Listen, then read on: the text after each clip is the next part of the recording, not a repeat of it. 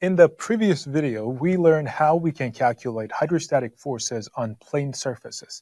Plane surfaces are the surfaces that if we select any two random points on the surface, the line that connects these 2 points are going to lay 100% wholly on the surface. So there are 2 points.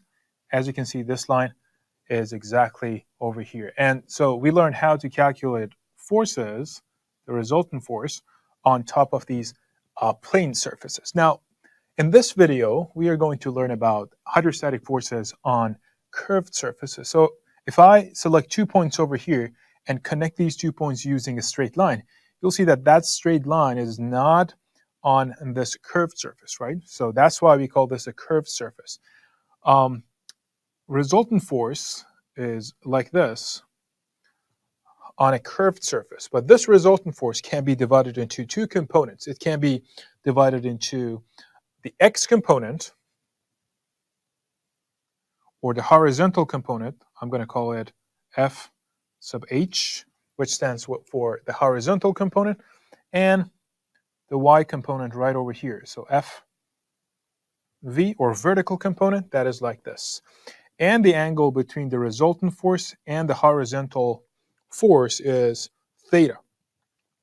All right, so as I said, in this video, we are going to learn how we can calculate the resultant force as a result of a horizontal and a vertical force. Let's say that we have the values of horizontal and vertical forces. How can we calculate the resultant force? You are going to use this very familiar equation that allows you to find the resultant force based on horizontal and vertical vectors. So it would be horizontal to the power 2 plus vertical force to the power 2, and then the entire thing is under a square root. So this is the magnitude, right? And remember that whenever we wanted to talk about forces, specifically hydrostatic forces, we talk about magnitude and also the direction. Now, if you want to find the direction, well, this is theta, and essentially this is a triangle over here, right? So the triangle over there would be tangent of theta, would be the opposite side, which is equal to F sub V divided by adjacent side. So theta is equal to F sub V divided by F sub H. This is the angle, the line of action of this F sub R. Now we have the magnitude and the direction of the resultant force calculated over here. Next, I'm going to talk about how you can calculate F sub H, the horizontal, and the vertical forces that are acting on this curved surface. It's going to be a little bit different from calculating FR on a plane surface, and we're going to talk about it just in a second. All right, to calculate the horizontal component of the resultant force on a curved surface, the equations that you're going to use are pretty straightforward and easy, and you should be familiar with that. So the horizontal force is going to be gamma H bar A sub Vp. Gamma is the specific weight of the liquid or the fluid that you have. H bar is the distance to the center of gravity, and the difference would be over here. This A sub Vp is the vertically projected area. Okay, let me define this vertically projected area for you. Let's say that I have a curved surface right over here, and this curved surface looks like this. If I have a flashlight over here, and I have a vertical surface right over here,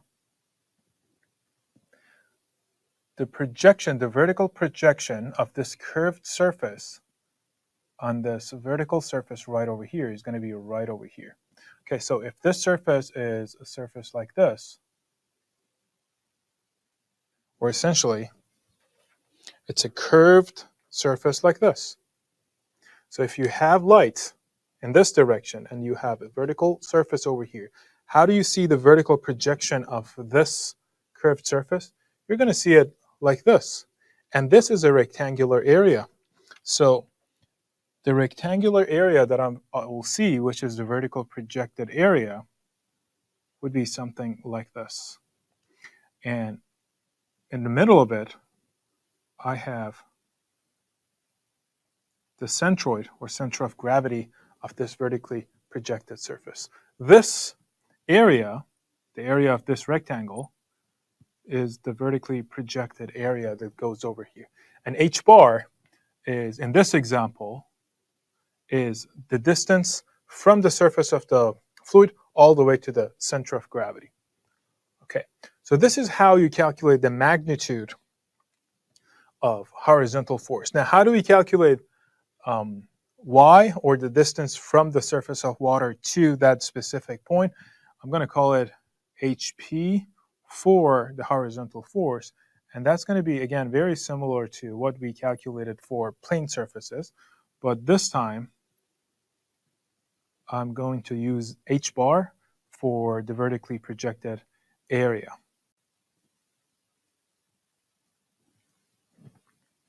All right, so this is how you calculate the horizontal force. Now we're going to talk about the vertical component. The vertical component is very straightforward. In order to calculate the vertical force on a curved surface like this, the only thing that you need to do is to calculate the weight of column of water on top of the curved surface. So this W over here, if I want to define it, this is the weight of column of water on top of the surface.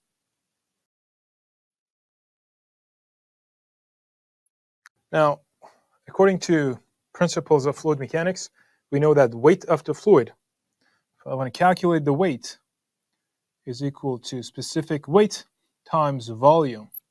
So if I know the volume of the column of water on top of the surface, so this is volume of the column of water,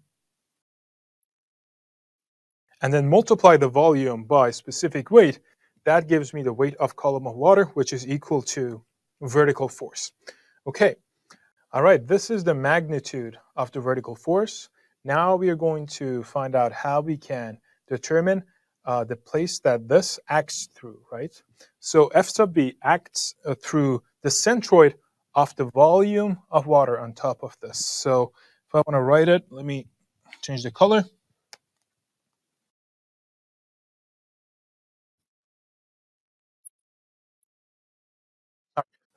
So these are the things that you need to know about horizontal and vertical forces. And now we're going to talk about an example to make this crystal clear. All right, so in this example, we have a gate. And this gate is a part of a circle that has a radius of 3 meters.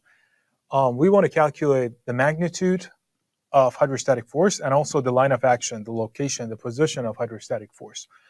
In order to do that, we know that this is a curved surface, so in order to find the resultant force, or F sub r, we need to figure out F sub h, the horizontal force, and also the vertical force. So we're going to take steps and calculate these. I'm going to start with the horizontal force and write the equation. Our fluid is water, and then h bar times vertically projected area. Okay, let's find h bar. H bar is essentially the distance from the surface of water to the center of center of gravity of the vertically projected area. What is the vertically projected area? So this is a curved gate that has the width of 1.5 meter into the screen, right? In other words, if I want to show you how this gate looks like, this gate is something like this. It's curved like this. And you can see the width inside the screen is this distance over here, which is 1.5 meter. So if I want to show you the vertically projected area, it would be something like this.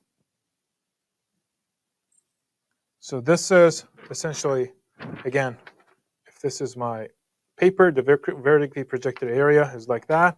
And then I know that the width into the screen is 1.5 meters.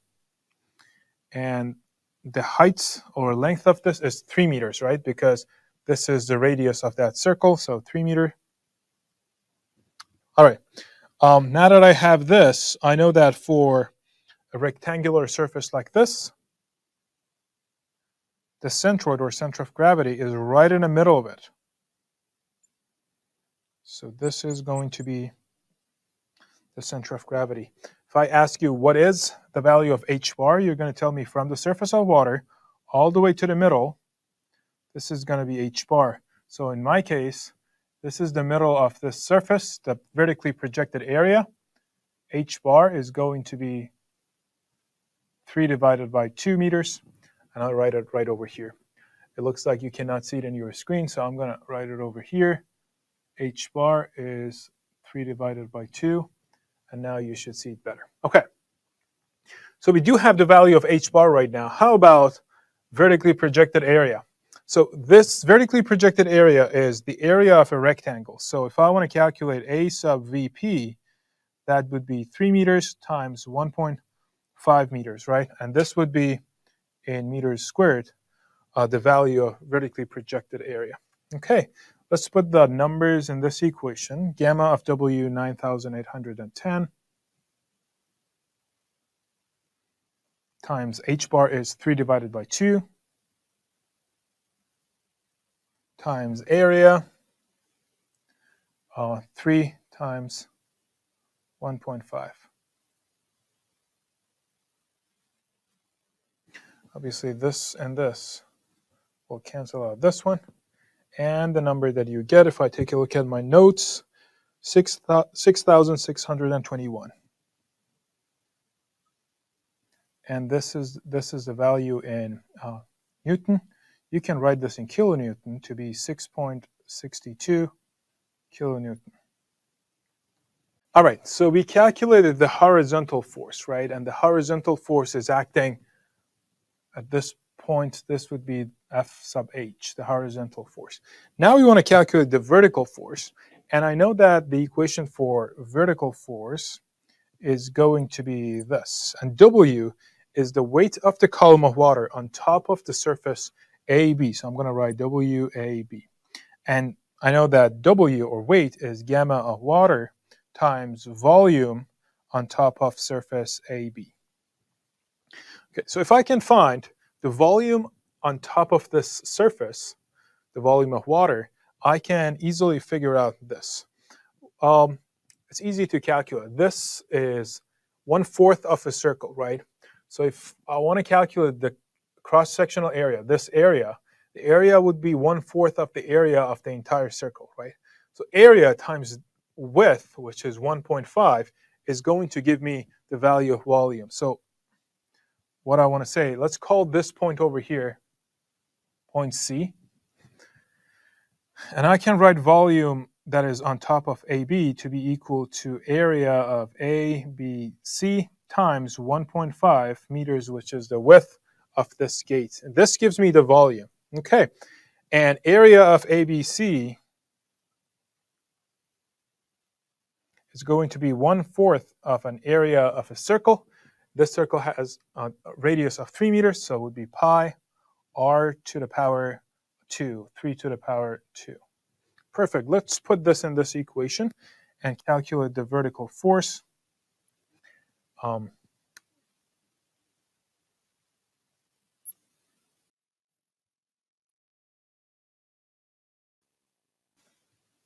And the value you get, if I take a look at my notes, after converting it to kilonewton, is going to be 104.01 kilonewton. Okay, and this is the vertical force that you get. Now we want to calculate the resultant force on this surface of AB. And the resultant force, you know that I showed you a couple of minutes ago how you can calculate that. So the resultant force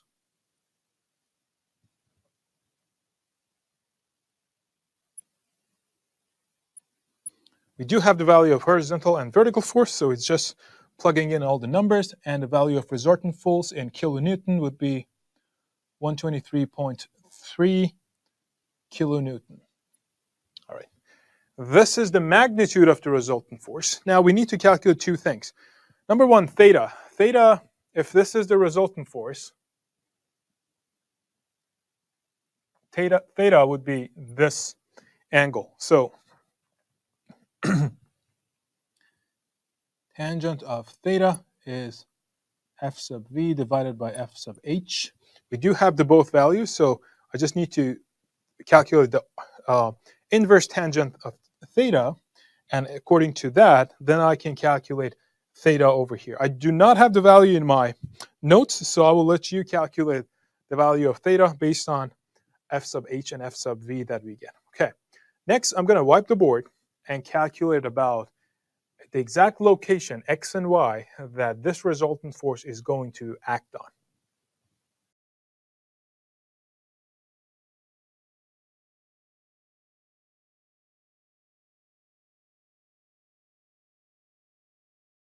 So let me give you another representation of curved surface AB over here. A, B. And this was 1/4 of a circle. There we go. So I want to find the exact location of the center of pressure. This point, center of pressure, is important because the horizontal force and vertical force are acting through this specific point. Okay, and this is obviously our resultant force. And this was theta. So I want to find, this is yp, or let's call it just y. And this distance over here is x. And obviously this is the surface of water too, right? As you can see over here. Okay, so now I want to find x and y. Finding y is easy because you know the equation for that. Y, or in this case, I want to say HP, because HP and y, since this is a vertical, are going to be the same thing, is going to be equal to y, h bar, moment of inertia, h bar, and vertically projected area. Okay, so the only thing over here is that you need to find this value, and this value is usually in your textbook, in the back cover or front cover, you can find the moment of inertia over here. For this vertically projected area, which is a rectangular area, you can see that I bar is equal to width times h to the power 3 divided by 12. Okay, and we have already calculated the value of h bar and vertically projected area, so let's just put them over here.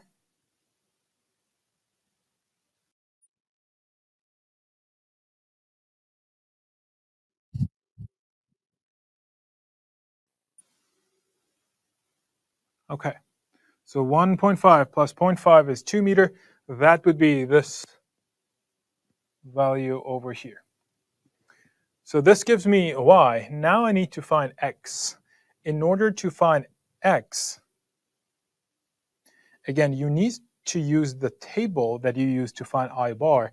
And when you do that for a quarter circle or for a half circle, the value of x is given to you. And that value of x that is given to you is 4/3 r divided by pi. In our case,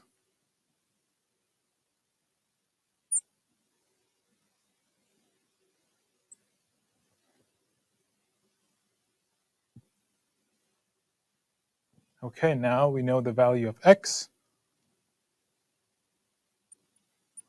Okay, so just to recap what I've done in this example, in the previous board that I wrote, I calculated the magnitude of hydrostatic force on this surface AB, which is a curved surface, and I calculated theta right over here.